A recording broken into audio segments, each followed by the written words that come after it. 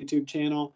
And if you have a question, don't hesitate to either type it in the chat. I'm keeping my eye on that, or to just unmute your mic and ask me a question at any time. So the chapter deals with 4 different functional groups.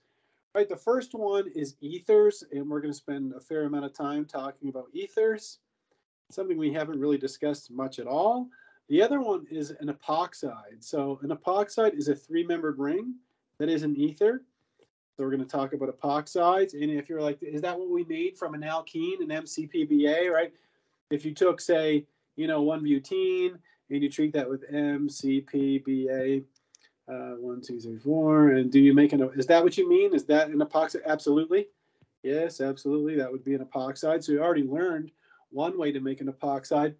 This kind of the second part of the chapter deals with thiols and sulfides.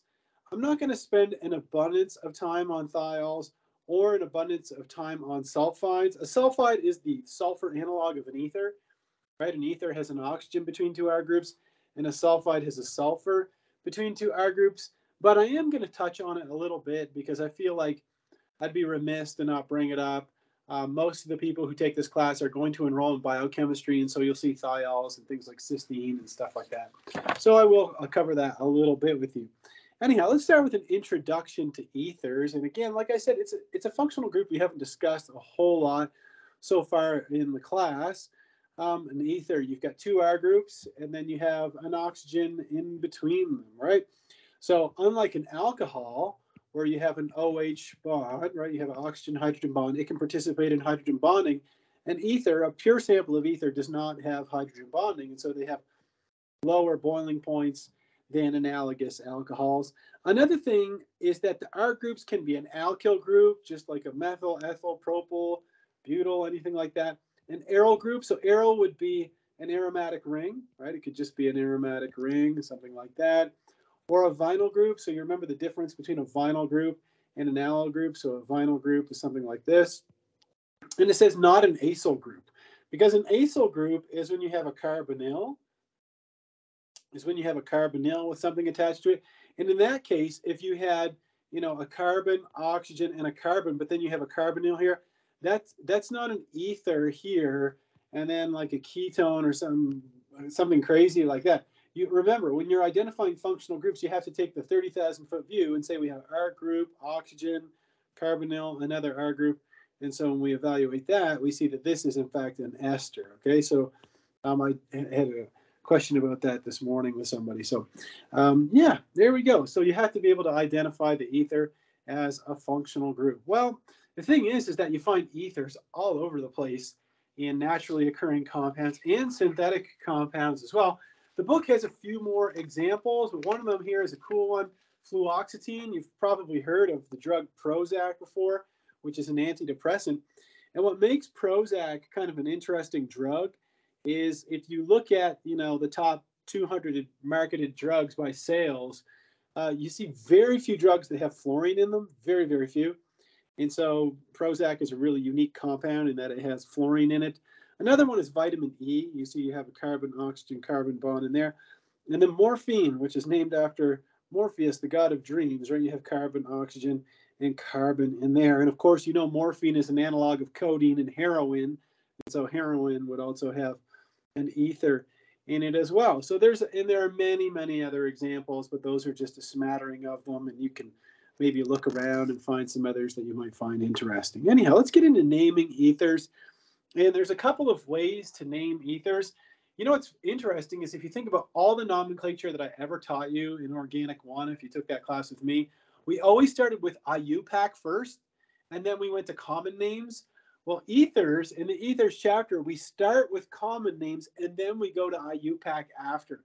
And you can imagine why we're starting with common names. It's because they are ubiquitous. All chemists love to use common names for ethers. The only time we don't use common names that I can think of is when you're dealing with an ether that's just too darn big to give it a common name. So here's how you do it. All you have to do is identify each R group. What are the R groups? The 8 R groups that you know. Methyl, ethyl, propyl, isopropyl, butyl, terbutyl, secbutyl, and isobutyl. You arrange them in alphabetical order, and then you put the word ether at the end. That's it, man. So let's say you have this ether here. You have a methyl group. You have an ethyl group. You'd call it ethyl methyl ether, right? You put the two R groups in alphabetical order. The next one here, we have a tert butyl group on one side, and then we have a methyl on the other. We alphabetize according to the letters B and M, so we call this tert butyl methyl ether. If you read the little blurb in the textbook, you'll know that we use an improper acronym for this compound. We call it MTBE, which would be methyl tert butyl ether. And again, it's incorrect. It's not the correct way of naming it, but this is how we name it, or this is the acronym, I should say, that we give it. And this compound used to be used as an anti-knocking agent in gasoline until it was found in groundwater in the northeastern United States. So that put the kibosh to all of that. Another thing that I'll point out is, what if you have two R groups that are identical? Right? What if you had an ethyl group on one side and then you had an ethyl group on the other side? You would call that diethyl ether. So diethyl ether. And are you ready for this one? Or you could just call it ethyl ether and everybody will know what you're talking about. They'll know that it means you've got two alkyl groups that are identical. If you just say ethyl ether, they'll assume, well, it must be two ethyl groups because the person didn't mention a second ethyl group, okay? So diethyl ether or ethyl ether would be acceptable. Let's just try one more. Let's imagine you had something like this, okay? You had two isopropyl groups, right? You'd call that diisopropyl ether, or you could call it isopropyl ether. Either one would be perfectly fine. So now that we've covered common names, let's take a look at IUPAC names, or the systematic way of naming it is what I should call it. And, you know, let's say we had something like this, a big compound like that. Now, I know you know that this only has 1, 2, 3, 4, 5 carbons. And I know you can all identify a pentyl group, but that's neither here nor there. What if it was a group that was too big for you to identify and, you know, you couldn't give it some kind of common name? Well, in that case, what you do is you take the smaller of the two sides. So you see that this side only has 2 carbons on it, and you name it as an alkoxy group, okay? And the larger side is considered to be the parent chain. And so if we look at this example, we have pentane, which is highlighted in green. That's our parent. That's the bigger side. And then the other side, if there's 2 carbons, it would be an ethoxy, right? If you had just CH3O, right, you'd call that methoxy. If you had, I don't know, if you had a propyl group, I don't want to waste too much time on this, but you'd call this propoxy. Propoxy. If you had an isopropyl, you'd call it isopropoxy, tertbutoxy, butoxy, right? So on and so forth. And so you would call this compound, the name of this compound would actually be 1-ethoxypentane is how you would name it. So 1-ethoxypentane. I had a great question from a student one time, and he said, well, what if there were both groups that I couldn't identify? Well, in that case, I wouldn't ask you to name it, okay? I'll always give you some group that you can come up with a name for, okay? So with all that in mind, let's see if we can give some IUPAC names for these. If we can give a common name, we'll do it. And if we can't, well, then we'll do the systematic way. Well, if we look at the first one, I have an ethyl group on this side, and then I have an isopropyl group on this side. So we're going to alphabetize according to the letter E. So the common name for this one, I'll just write down here, common would be ethyl isopropyl ether. However, the systematic name, so we'll put here systematic name, you find the longest carbon chain, which has 1, 2, 3 carbons. And so we would call this group over here, since it's an ethyl group attached to an oxygen, we would call that an ethoxy. So ethoxy, so we'd call this 2-ethoxypropane. So let's jot that down, 2-ethoxypropane. Okay, for the next one, you can see that we could not come up with a common name for this side, so we're going to have to just go with systematic for this one. So let's go with systematic. It's the only thing we have. And so our longest carbon chain has 1, 2, 3 carbons. We have another one of those ethoxy groups. The textbook seems to like those. So we have a 2-chloro, 1-ethoxypropane, right? It's because the parent chain has the 3 carbons in it, so that's a propane. And this is an ethoxy group. So we'd call this 2-chloro, 1-ethoxypropane. So let's scribble that down. 2-chloro 1-ethoxypropane. The only thing is that we have to identify the chiral center. Is R or S? Did anybody identify that yet? Is this chiral center having S stereochemistry or R stereochemistry?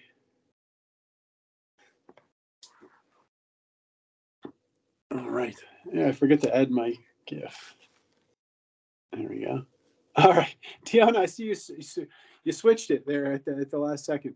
All right, I think I agree with you. The S. Okay, so let me just erase some of this stuff here. Take a gander at it. So if we look at the chiral center, the hydrogen's in the back. The chlorine is going to be number 1. The hydrogen is going to be number 4. This carbon is attached to an oxygen. This carbon is only attached to 3 hydrogens. So this is going to be number 2. This will be number 3. So we're going like this, which is counterclockwise, yes. And so it's S. So I'll scribble that down. S, 2-chloro 1-ethoxypropane. And for the last one, we have an aromatic ring. We just want to give every substituent the lowest possible number here. So we're going to number starting here 1, 2, 3, 4. So we have a 2,4-dichloro ethoxy.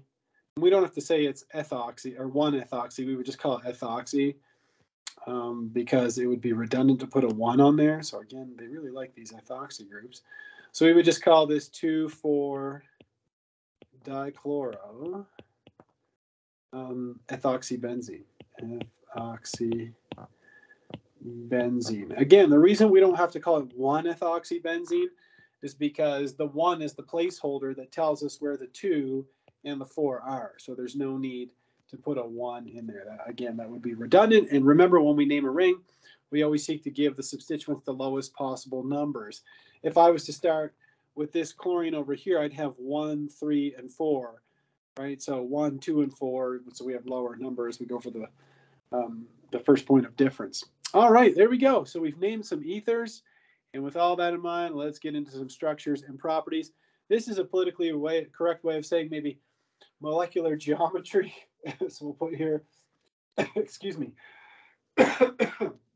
molecular geometry and intermolecular forces. Yeah, that's really what we're talking about here. First of all, it says the bond angle in ethers is very similar to that found in water and alcohols. Well, hopefully you remember the hybridization of the oxygen in water. It's sp3, and so the oxygen in an alcohol is also sp3, and the oxygen in an ether is also sp3 hybridized, right? When oxygen has 2 bonds and 2 lone pairs, I should say 2 sigma bonds and 2 lone pairs, it has an sp3 hybridization.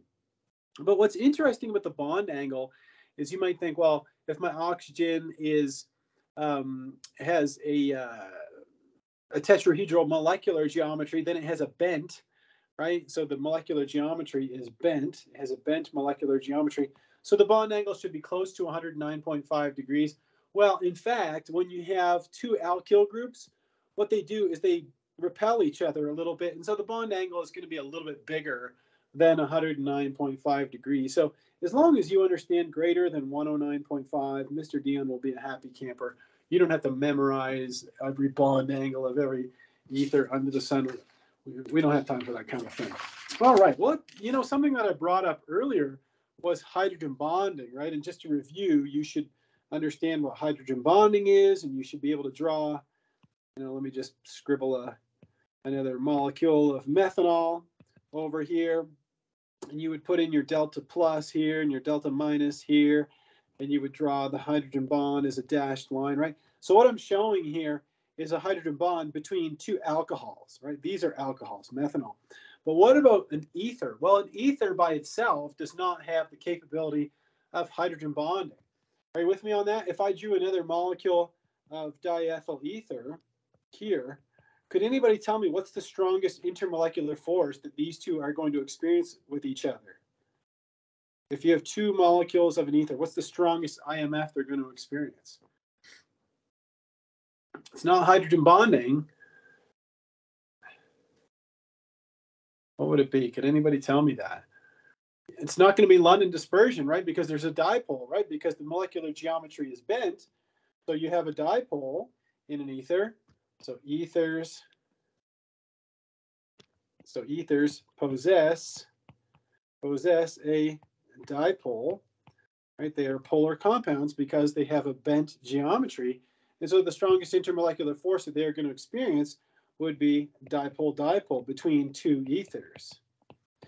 However, the ether molecule does have an oxygen with a lone pair on it. And so can there be a hydrogen bond between an ether and an alcohol? And the answer is absolutely. Yes, if you have an ether here, okay, and you have an alcohol over here, one of the reasons why a lot of ethers do dissolve in alcohols is because you can form a hydrogen bond between the lone pair on an ether and the hydrogen atom on an alcohol. So we can form a hydrogen bond, right? This is our H bond.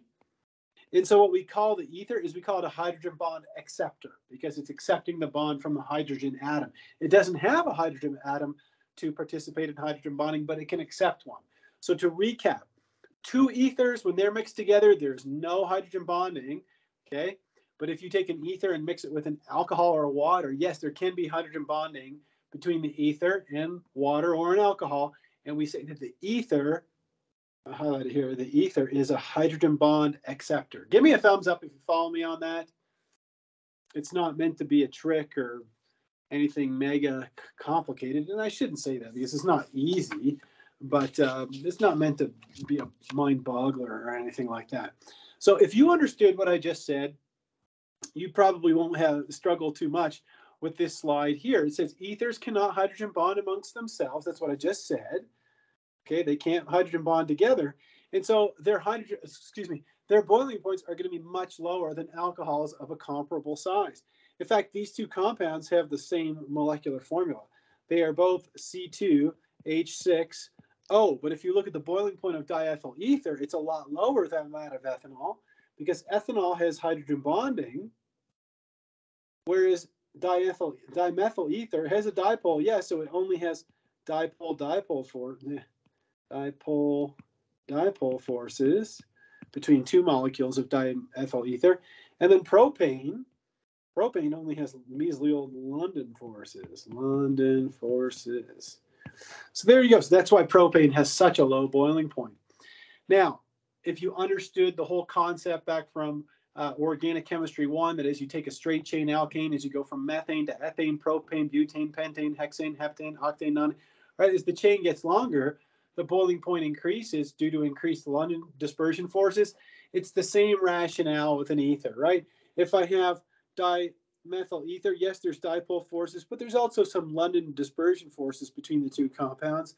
But if I have a really long ether, like dipropyl ether, you can see it has a markedly higher boiling point, over 100 degrees higher. Why? Because you have longer chain and they can interact and have increased London forces. All right, so you should know a little bit about the physical properties of ethers. Understand that they have a dipole. They are polar. They can hydrogen bond with a hydrogen bond donor. And you should understand that the longer they get, the more their boiling point is going, or the higher their boiling point is going to be. Well, if we look at the next section here, this is kind of near and dear to my heart because I worked as a chemist most of my adult life. And so I used, different ethers as solvents all the time as a chemist, all the time. Diethyl ether, I didn't use that very much. And one of the reasons why is it can react sometimes, even though it is pretty unreactive, but it's got a really low boiling point of only 35 degrees Celsius. And so there's some inherent problems with that. But this molecule here, tetrahydrofuran, we call that THF. It's the cyclic version of diethyl ether, right? You just see that you tied these two carbons together. It didn't do a very good job of doing that. But anyhow, tetrahydrofuran has a much higher boiling point. It has a boiling point of about 66 degrees Celsius, and it is one of the most widely used solvents in organic chemistry. Why? For two reasons. Number one, it's unreactive, okay? So it's unreactive. In fact, all three of these are quite unreactive. But the second thing is that the boiling point is kind of in a happy spot, okay? It's not so low like diethyl ether, it just flies away. But 66 degrees Celsius is a nice temperature where it doesn't evaporate too quickly, but you can remove it by evaporation if you need to, and it doesn't take too long to do it. And the next one, 1,4-dioxane, I used that compound or this solvent many, many times. It's got a boiling point of 101 degrees Celsius. I use that to freeze dry compounds. And if you've ever had astronaut ice cream, that would be freeze dried ice cream. Anyhow, that's a whole other kettle of fish, but that's one of the things that I used to use it for a lot. So, organic chemists love to use ethers like these ones, like diethyl ether, THF, 1,4-dioxane. These all make great solvents. I'm going to write that right here. These are all excellent, excellent solvents. And again, I'm kind of repeating myself, but what makes a good solvent? It's something that can, number one, dissolve a lot of different types of compounds, but it's also got to be unreactive. You want something that's not going to react itself in your reaction mixture. And so that's why ethers make just great solvents. All right, let's move on from there. Section 13.4 deals with crown ethers. I'm going to leave this section as an FYI. Okay, if you want to read the section about crown ethers, I'll leave that as a for your information. I will not ask any questions about crown ethers on the quiz, and it also doesn't show up in the ACS. So I'm not saying that crown ethers aren't useful, but there's no questions about it on the final exam or the quiz. And I think you would agree with me that we have enough content to cover already in the class. So let's move on to the preparation of ethers. How do you make an ether? All right, how would you make an ether like diethyl ether? I just told you it's a really good solvent. And so if it's a solvent, you would need to have a lot of it to dissolve compounds, What if you needed 100 liters of diethyl ether? How would you make that? Well, it says here industrially, so on a very large scale, diethyl ether is prepared by the acid-catalyzed dehydration of ethanol. And this is actually believed to be the mechanism. They literally just take pure ethanol and put it in with a catalytic amount of acid, so a little bit of H+, a little bit of hydronium, which serves to protonate the hydroxyl to convert it into a good leaving group. So just to kind of go back to our organic 1 days, right? This is a bad LG, bad leaving group. And now you've converted it into a good leaving group. All right, and then what happens is a second molecule of ethanol can come in and act as a nucleophile. So we get nucleophilic attack, followed by loss of leaving group. So that's just an SN2 reaction.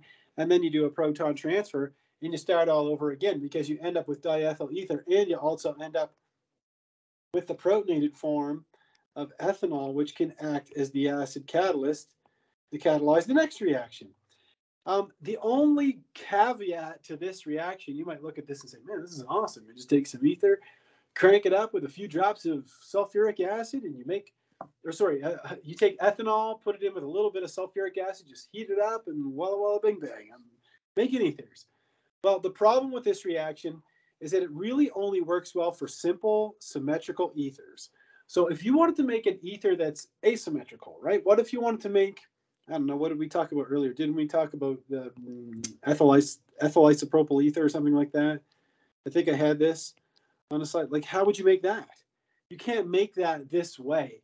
If you tried to mix ethanol and isopropanol, you'd actually end up with a mixture of 3 different compounds, and I'm not going to go into what those compounds are, but how would you make something that's unsymmetrical or asymmetrical? And the answer is that you would use something called the Williamson ether synthesis. And that brings me to my next slide. So if you want to make an asymmetrical ether, you have to use the Williamson ether synthesis. This is a real UCCS chestnut. We love to do this reaction with our students in the lab. So if you're taking the lab currently with Mr. Geiger, I'm sure he's mentioned or he will talk about the Williamson ether synthesis at some point. Old chemistry, very old chemistry, but still being used today. I promise you that somebody somewhere in this state is probably doing a Williamson ether synthesis. It's such a handy reaction. And if you're thinking, well, man, it doesn't look very complicated, I just take an alcohol, right? So you take an alcohol, I treat it with sodium hydride. So remember that this compound is called sodium hydride. And you should know the Lewis structure. So sodium, and then a hydride ion is hydrogen with 2 electrons, so it's got a negative charge. So hydride is a dandy base. It's a crappy nucleophile, but it's a really good base. So we'll circle the word base there. that rips the proton off of the alcohol. You make an alkoxide, which is a good nucleophile. So then all you have to do is treat it with some kind of electrophilic alkyl halide. Like this, they're using, methyl iodide or methyl bromide or something, and they're making a methyl ether. Okay, so what kind of reaction is the second step here? The second step is an SN2 process. Could anybody tell me what kind of electrophiles work well in an SN2 process? What kind of electrophile or alkyl halide do we want? Do we want methyl, primary, secondary, tertiary? Does anybody know which ones work the best for an SN2? This would go back to chapter 7 in organic 1. Yeah, primary for sure. Yeah. So it's going to be methyl, and primary are going to work well. Secondary is mostly going to give you elimination. It would give you a little bit of SN2, but mostly elimination. And tertiary won't work at all. So secondary, we'll put frowny face because that's not going to work well. And tertiary, we'll put a red X over that because it's not going to work. Okay, and again, secondary is mostly going to give you elimination. So since this is an SN2 substitution, it works well with unhindered alkyl halides. So what was the conclusion that we just drew? Like Audrey said, primary alkyl halides and methyl alkyl halides. I didn't mean to do that. How did I do that? Anyhow, let's see here. And methyl alkyl halides. So what's a primary alkyl halide? Something like, maybe ethyl chloride or something like that. And then a methyl alkyl halide would just be a methyl group followed by the halogen, methyl chloride, methyl bromide, or methyl iodide. All right. So if we want to make an asymmetrical ether, what we have to do is we have to look at both sides and say, well, which side should I use as my nucleophile, my alkoxide, and which side should I use as my electrophile, right? In the electrophile, for this part, you want to choose the one that, for your electrophile, you want to choose either a methyl halide or a primary alkyl halide, something like that. So let's take a look. Let's say you wanted to make, hey, remember this compound? I just mentioned it a little while ago. This is tert-butyl methyl ether, which we give the improper acronym for, methyl tert-butyl ether, which again isn't correct. I told you this compound was used as an anti-knocking agent. Well, how would you make this compound? There's two possibilities. If you look at the one on the top, so this one here, if we take tert-butanol and we treat that with sodium hydride, that's going to rip off the proton, and that's going to give us the tert-butoxide ion. And then we react it with methyl iodide. In the second step, what happens is it's going to act as a nucleophile, right, on the methyl group, eject the iodide, and you get the SN2, and that's going to give you the product. If you tried the second route, the one on the bottom, if you chose methanol as your starting alcohol, after the first step, you'd end up with methoxide, which there's nothing wrong with methoxide as a nucleophile, but isn't there a big, big problem using tert-butyl iodide as an electrophile? You cannot do a nucleophilic attack on a tertiary alkyl halide. What's going to happen here is it's just going to rip off this proton, okay, and just do an E2 reaction, and you're not going to end up with any MTBE. What you're going to end up with is isobutylene, okay? So, man, I'm really getting into these frowny faces, right? It's not going to work, okay? Give me a thumbs up if you follow me on the rationale, because I'm definitely going to quiz you on this in the Quiz 13 quiz, okay? And also, they like to ask this on ACS, DATS, any of the MCAT. They want to make sure you know the Williamson ether synthesis. One of the most important reactions that we learn in this chapter, I would say. And I know I say that about everything, but a very, very important reaction. All right. You guys ready to dredge up the past? Ready to look at something from the olden days from, well, chapter 11, so it's not that old. But this would fall under the umbrella of chapter 8. To go all the way back to chapter 8, who remembers this reaction? Oxymercuration, demercuration, right? We learned this in chapter 8, the alkenes chapter. Yeah, I see somebody smiling. Yeah, great reaction. Everybody remembers this: mercuric acetate and water, followed by sodium borohydride, right? The first step is the oxymercuration. The second step is the demercuration. And what do we end up making? We make an alcohol, And if you're like, well, Mr. Dion, we covered that in chapter 12. What's it doing in here? What's it doing? You see how the water is highlighted in green? Well, that must be some point of interest. And so what we can do is we can modify this reaction that you already know. And instead of using water as a solvent, what if you used an alcohol as a solvent? What would happen then? Because then you would add the proton, sure, checkaroo, but instead of having an alcohol, your H would actually be an R group. Then you have ROR, so you would form an ether. And if you're thinking, well, hey, alcohols can be used as solvents, you're darn right they can. So we have a name for this reaction. And don't lose sight of the fact that this proceeds with Markovnikov regioselectivity, right? The rich get richer. Check it out. We call this, are you ready for the name? You're going to love it.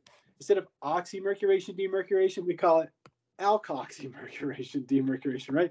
Because you have an alkyl group, the alkoxy, right, that refers to the R group.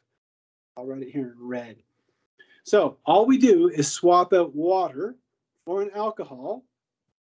So change solvent from H2O to some alcohol. Okay, and that R group is going to end up being incorporated into the new molecule. And so what have you made?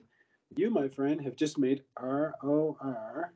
And so you have made an ether. So now you know a new way to make an ether. And it's tied to a reaction that you already learned. Again, it follows the same old Markovnikov regioselectivity, but we call this alkoxy mercuration demercuration. Give me a thumbs up if you follow me on at least the rationale. Are you going to have to go back and practice it? Yes, of course. It's totally normal. If you didn't, that would be pretty crazy. So with that in mind, let's try some problems here. Let's talk about making these two compounds by Williamson ether synthesis. So I told you, right, organic chemists love to ask questions about Williamson ether, okay? Again, old chemistry, but still being used to this day. So here we have our ether in A. We have a carbon, oxygen, and a carbon, okay? Everybody who's hearing the sound of my voice can identify an ether by now.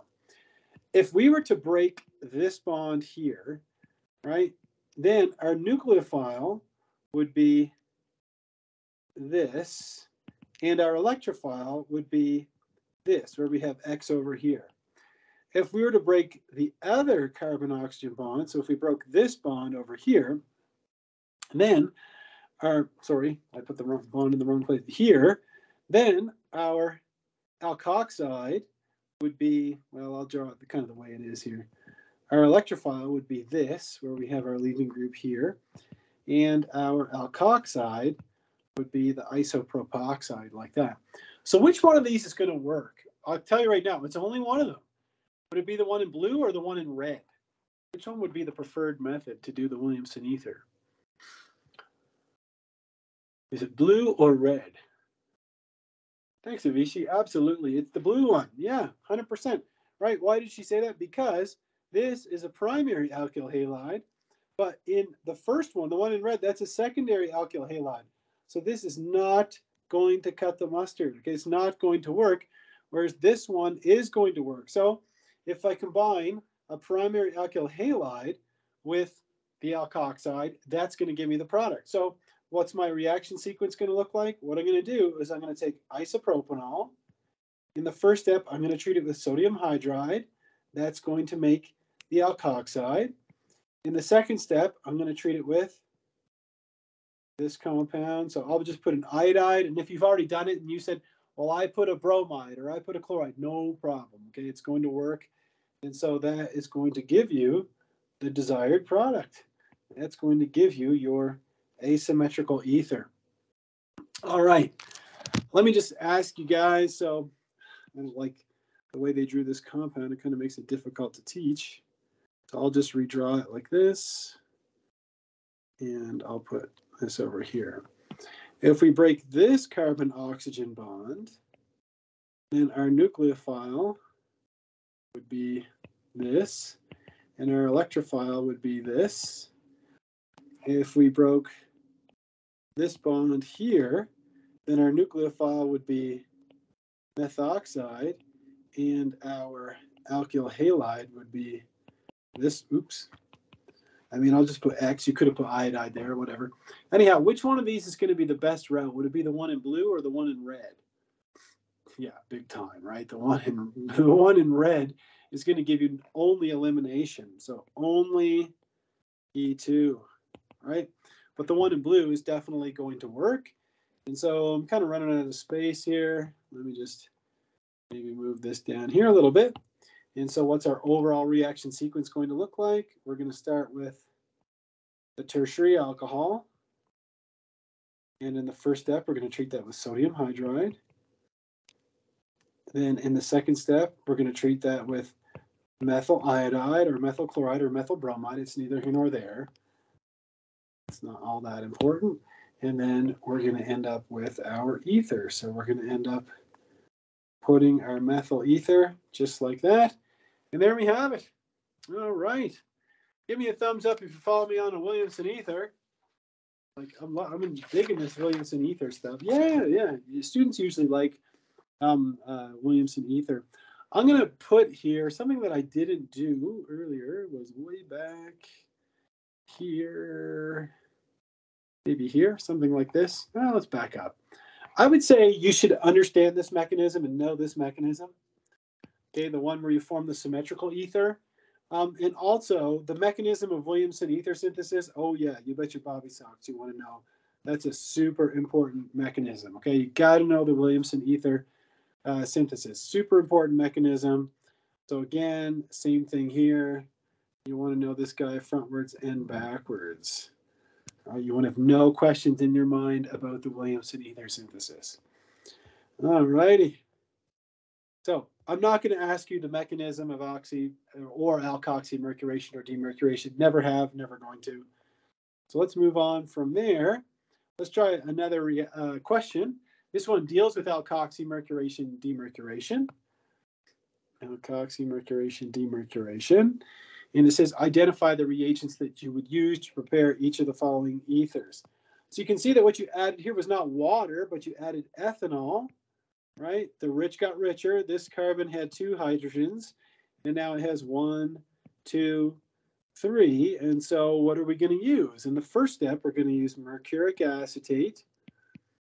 So mercuric acetate and ethanol. And then in the second step, we're going to use sodium borohydride. So that gives us our final product. Could anybody identify the alcohol that you would need for the second one? And it's not a trick question or anything. Could you name it?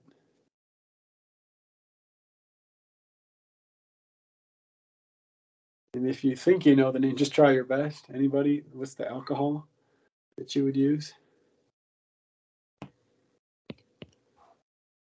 Heck yeah. Yeah, cyclobutanol. Thanks. Absolutely. Absolutely. Thanks, Audrey.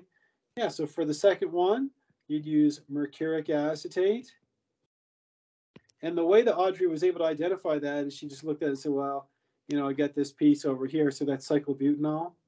So we'll just scribble it down like that. That's perfect, Audrey. Thank you. Oops, we already have a reaction arrow there. I'll just put step 2, NaBH4, sodium borohydride. And that's it, man.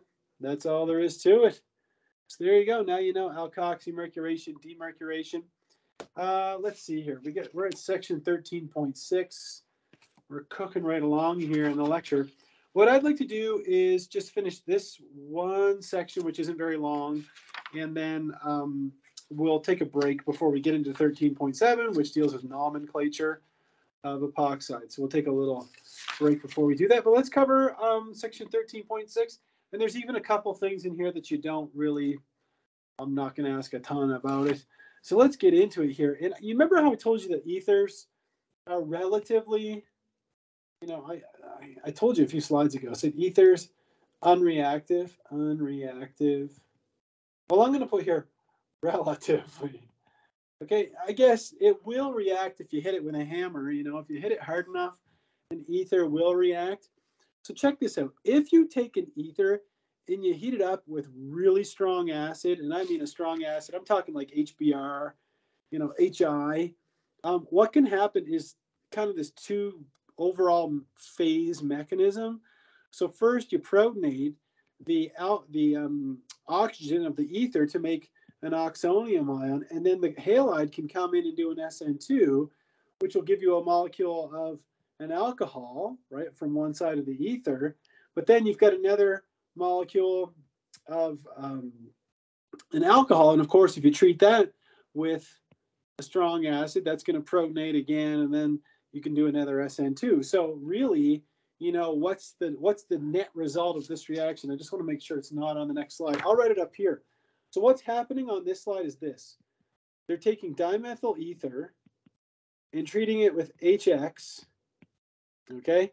And what they're ending up with is you end up with methanol plus methanol plus water. So you end up with, where's my red pen? You end up with the alcohol from one side. You end up with the alcohol from the other side. In this case, they just happen to be identical. And then you also end up with a water molecule as well. So you end up with those three things. So if it was an asymmetrical ether, I'm just going to scribble it up here. Let's just try, what was the one we were using before, was ethyl isopropyl ether. So you want to write this down. If you were to treat it with something like HI, for example, what you'd end up with would be, you would end up with, sorry, I just want to make sure there's no mistake in my notes here. What is going on here?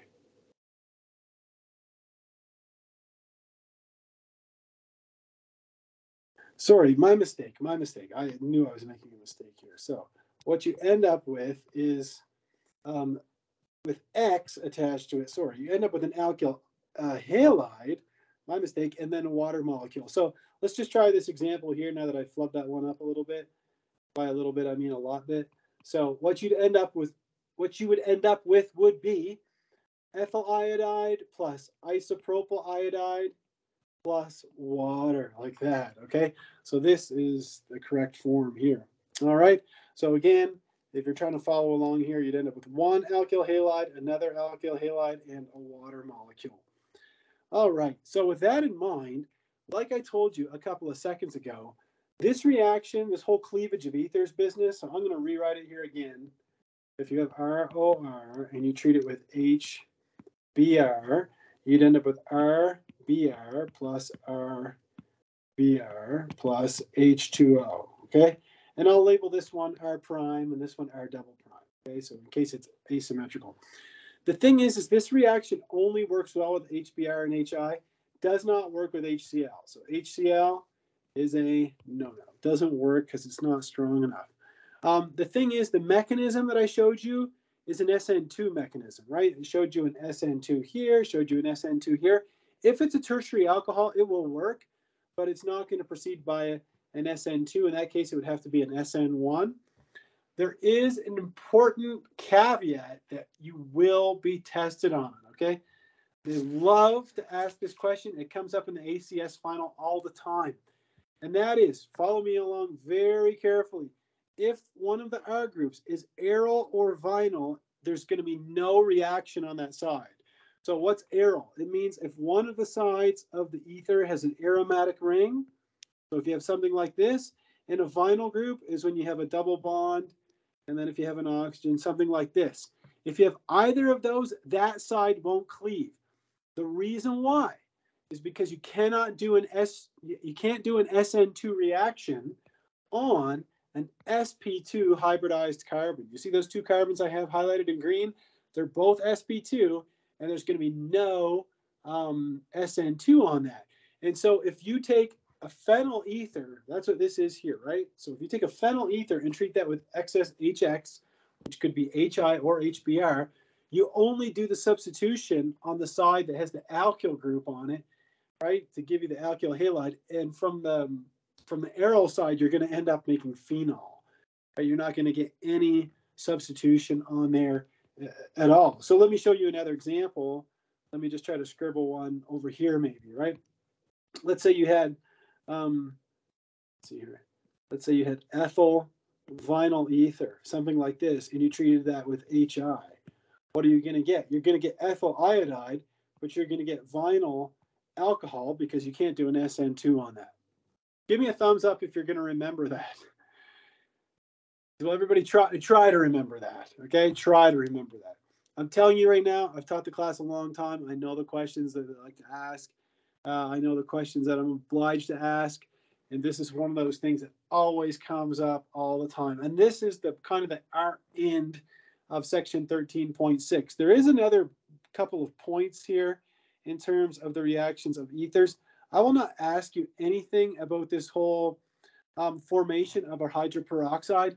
The only thing that I'll tell you is this, is let's say you have a bottle of diethyl ether. So this is just plain old diethyl ether, very commonly used solvent in the lab. We'll just call it ethyl ether, okay? If you have ethyl ether in the lab, well, there's oxygen in the air.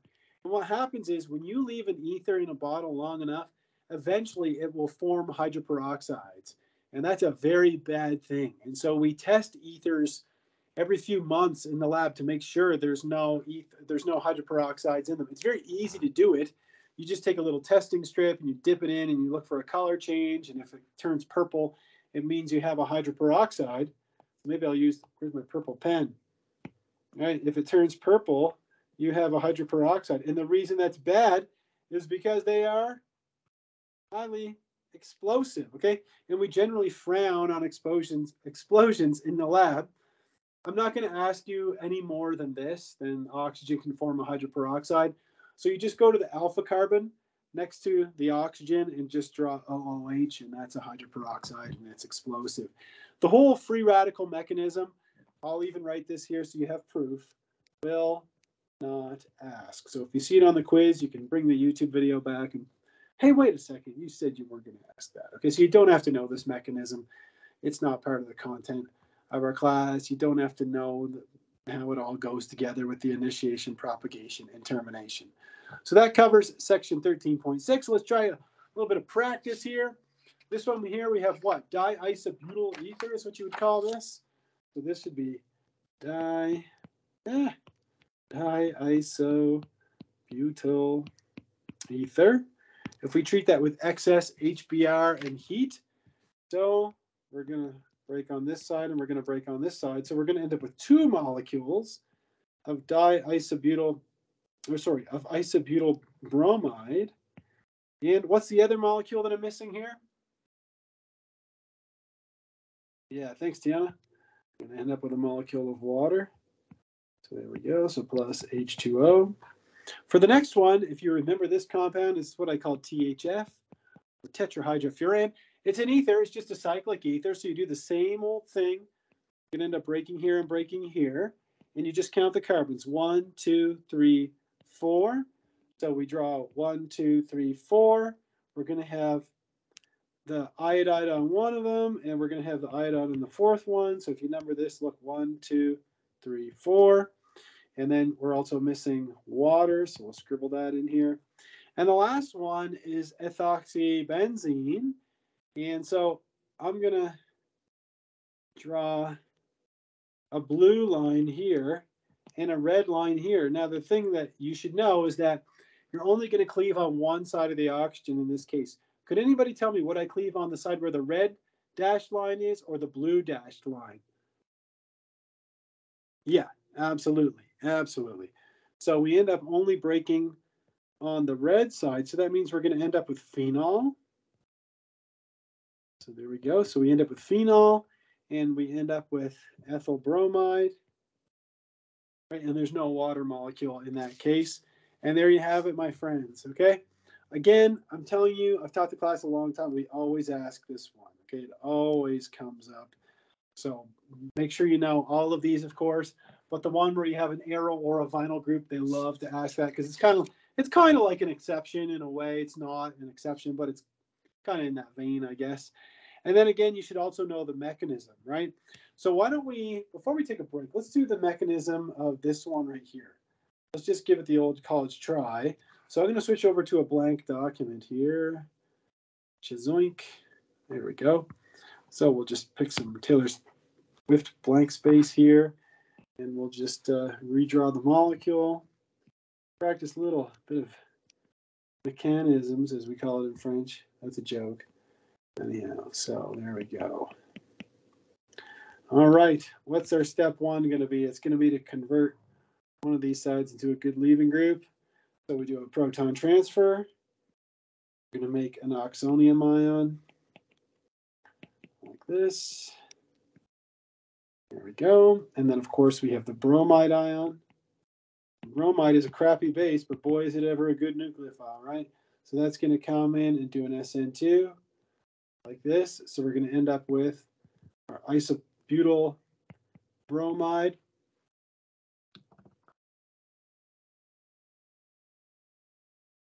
We're going to make isobutyl bromide. And now we have the alcohol as well. So draw that like this. And so we're going to have a second molecule of HBr, which is going to do another proton transfer. So I'll just, whoosh. It's kind of a long arrow there, but hey, it works. So I'm going to go with something like this. Then I have another bromide, which is going to act as a nucleophile. We get a nucleophilic attack followed by loss of leaving group. And we have our second molecule of,